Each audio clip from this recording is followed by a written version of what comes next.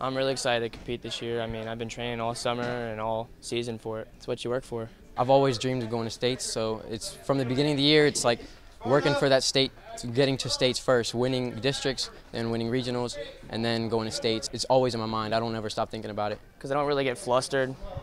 I'm not going to hit like a big move. I'm not going to lift people up in the air. I'm more like wrestle down on the mat.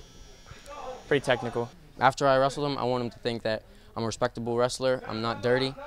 I work my tail off every single day. Just that I try 100% in everything I do, that they don't want to wrestle me again. That's what I want them to think. I do not want him again. I'd say the strength of my game is that I can keep my cool. I don't get aggravated or frustrated if I get down or start losing. You just got to keep your cool. I'm always nervous before a match. I mean, sometimes I use it to my advantage if I'm nervous. It makes me faster. It's kind of an adrenaline rush. Not being able to compete in states last year was pretty disappointing. I mean, you train all year for states, and because of my concussion, I wasn't able to wrestle in states. You think you can win states? Definitely.